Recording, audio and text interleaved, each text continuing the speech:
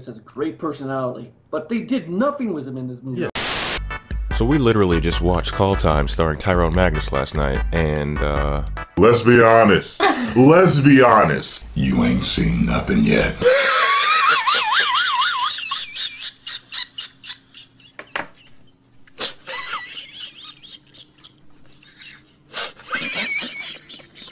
That shit is a 2-pack of ass.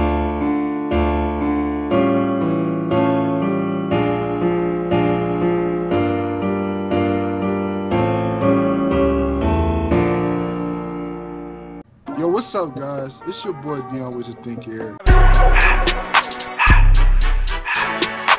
Right now, I'm with Humanoid Freak. We back, boy. Yup. And with my man's Jagged Solid. why are we here, Dion? Please tell the audience why we're here. We're watching a movie called Calltime, the finale.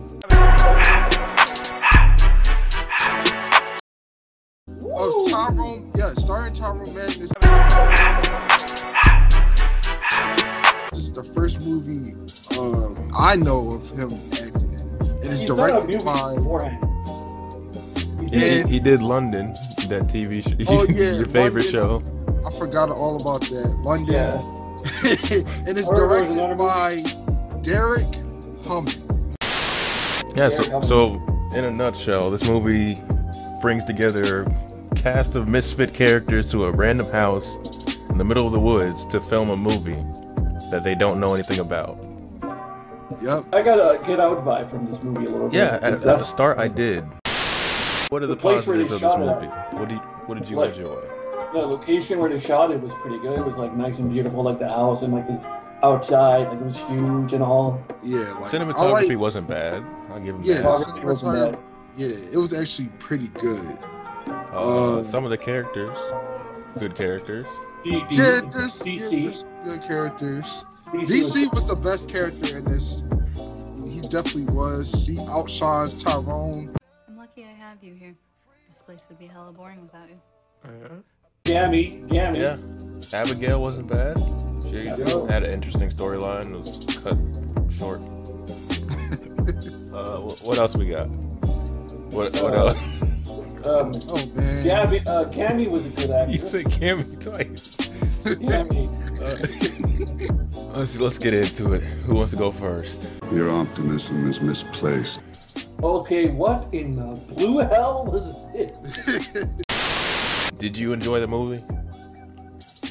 I was completely bored by it half the time. I was falling asleep most of the time. But I kept waking up by you guys' commentary. That's what he about to find out. Hello? Here we go. I knew that was happening. Alright, this shit is too obvious, bro. What the what's up with this movie? Where's the horror? This is the horror.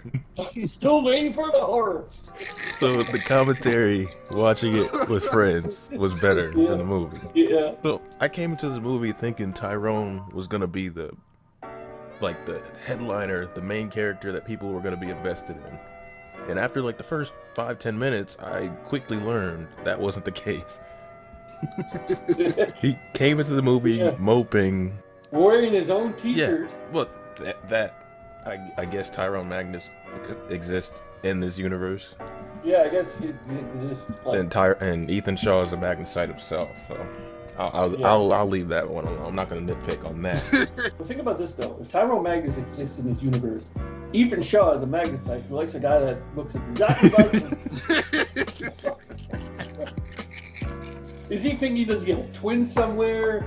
He has to talk to his parents and go like, "Hey, what's going on here?" Look, the thing I just don't understand, what the hell was they doing? First, there were shots of the fucking actual camera crew in certain scenes. Yeah. And we had to go back and rewind to catch it. It's like, did I just see that? He's like, yep, you can see the camera crew. Clear as day. The best thing about this movie was Tyrone glasses. This man glasses all over the fucking place. The glasses had more character development than Ethan. Yo, Oh my goodness. Most of the actual horror things, they just show you off screen.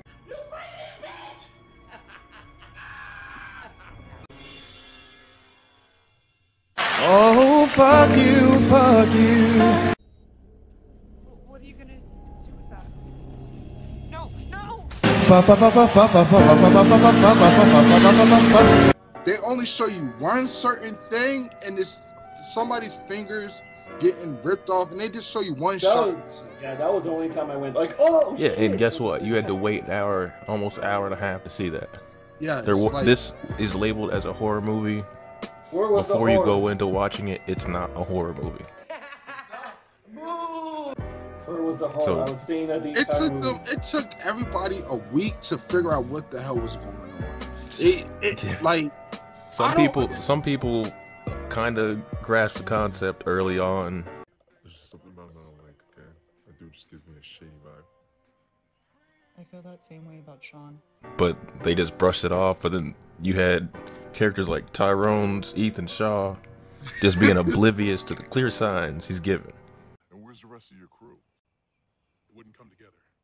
I brought a handful of you out here early, so you could all get to know each other a little bit better. It's really necessary if I'm going to pull off what I'm trying to pull off. And what are you trying to pull off? Like I said, make the best horror ever. Tomorrow is just a killer of a day, and I need to get some rest. Who wrote this shit? Having people sneak up on them. Not hearing. Teleportation. Yeah. Let's get the key. What the fuck is that? What?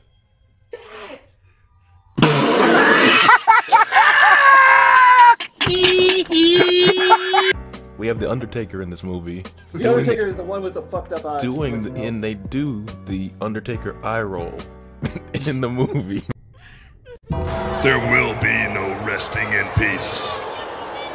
There is no peace in the Undertaker's mortuary. It's like, could you be more obvious? I could not take Tyrone's character seriously. He was too goofy. He didn't really fit the role. He didn't emote at all. He didn't Had no emote. emotion whatsoever. Okay, we were wrong. He did emote once.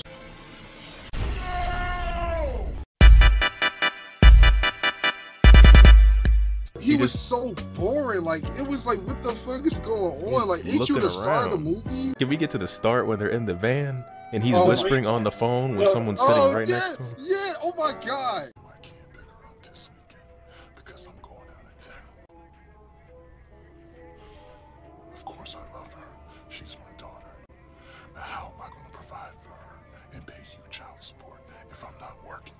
Oh my god, I forgot. Like, hey, this guy's I'm in the van.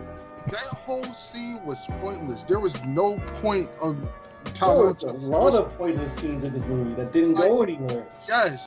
If you smell what the Rock is cooking. The gun only ensures that things will end poorly at this point. It's a dead giveaway. Dead giveaway. Dead giveaway. Shit. There was a scene where it was this girl and she was with her friend.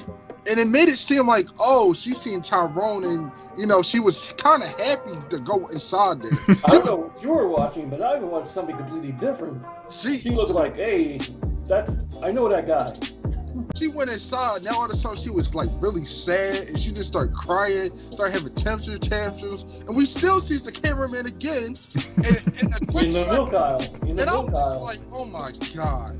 Tell me where she is. Just tell me where she is, okay? I just want to know. Yeah, calm down right now. I can't help you, okay?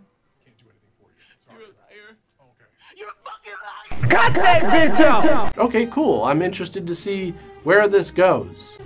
I mean, it's gotta lead to something, right? Wouldn't it be terrible if it didn't?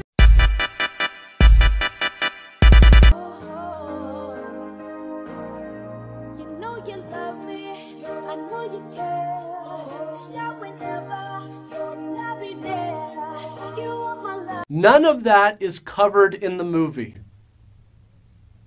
None of it. There's no camera crew that shows up that they've been telling you for a couple days, oh, they're coming. it gets to the point where it's been a week. No camera crew shows up, and everyone's still fine being there. Like, I thought the 2 new characters that came in were the camera crew at first. And I'm glad they showed up. They brought some life to the movie because if it wasn't for you said that one guy was from Alicia from back in the day. Yeah, he wasn't bad until it got to when it counted, and they decided to talk for 15 minutes, just repeating the same lines. We'll show it. Derek and Leah probably need our help. No, we need to stay here. They'll be back. A few moments later. If they was coming back, probably would have came back already. Yeah, which means they're probably dead. Eventually. What do you mean we don't know that for sure? You just said if they was coming back, they'll be back already. Or they need our help. I mean, I think they would do the same for us. Do the same for us? The fuck is you talking about, Philip? Meanwhile.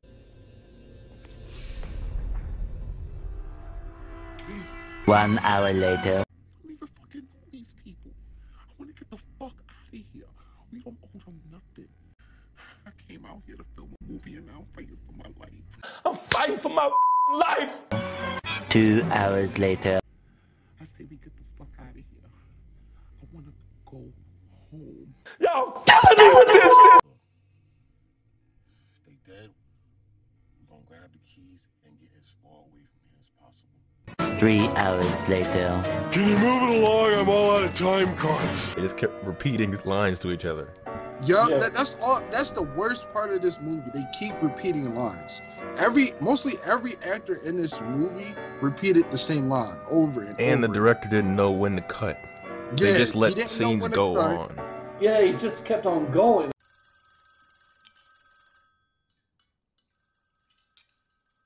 So, nobody gonna answer that? No one ever does.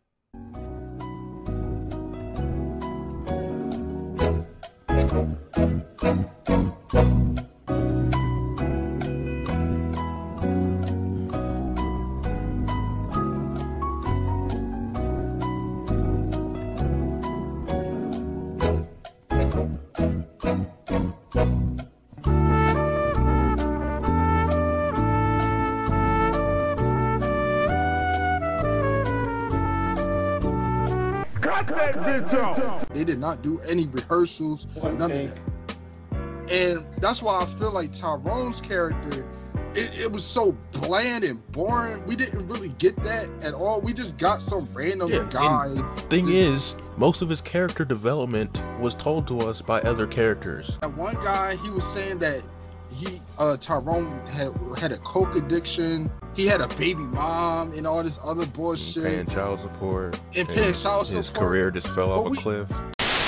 We knew the entire plot from like the 20-minute mark. We knew exactly what was going on and how it would end, and we called it moment to moment. It was like, yep, that's gonna happen. It should have been trimmed like at least 40 minutes. Like this movie should I mean, if you trim it 40 minutes, you can't put. That's not a movie. It's a short film. I don't know what the hell this was. Like, I'd be so mad if I seen this in the theaters.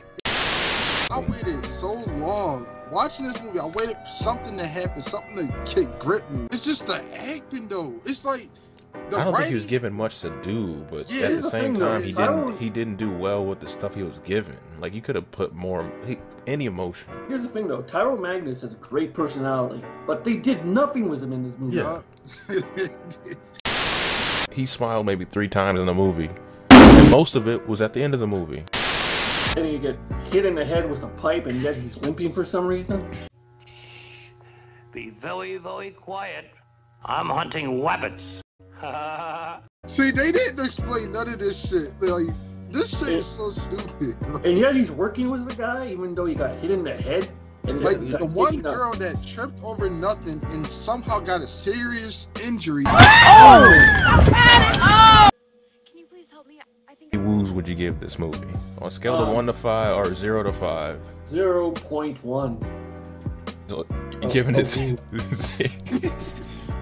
Mostly because of DC and Gamma. Okay, no, wait, hold on. A 1. I'll give it a 1 because of DC and Gamma. Woo! Dion, how many woos is this movie getting? I'll give it a 1. I'll give it a 1. Woo! Woo! That shit was trash. That shit was terrible. Alright, so I'll give it a 2. 2 out of 5. 2 out of 5. Just for the characters that I like. Oh no, man! The way how they went out bad. 1-on-1 with the Undertaker.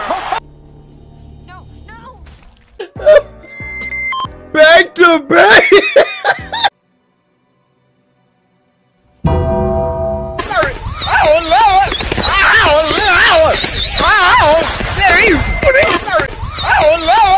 Yeah, they did, and then they decided not to cut the last 20 seconds of black screen. You had people looking directly at the camera.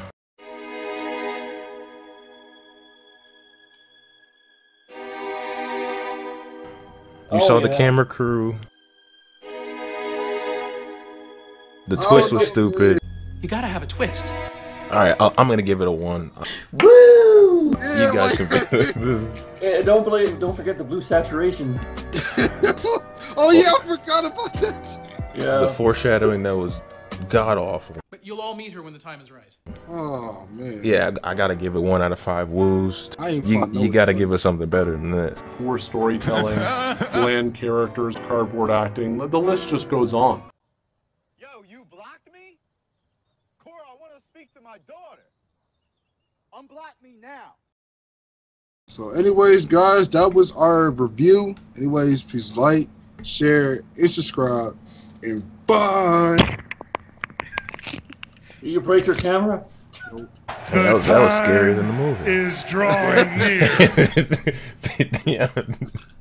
Dion put more horror into slamming his camera.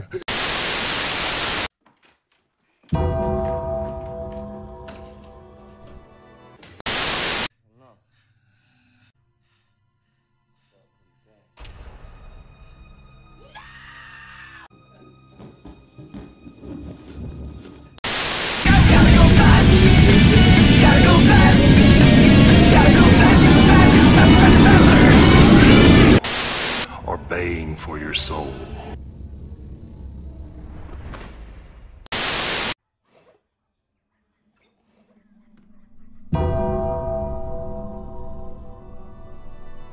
Hell no, to the no, no, no.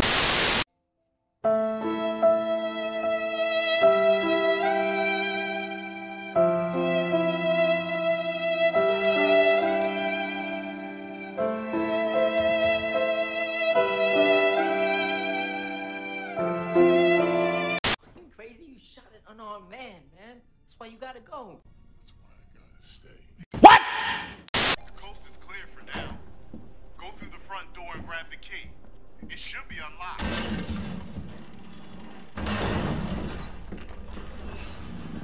Jesus Christ! But if you can make the fluff mean something at the end, you got a jackpot. How we do that?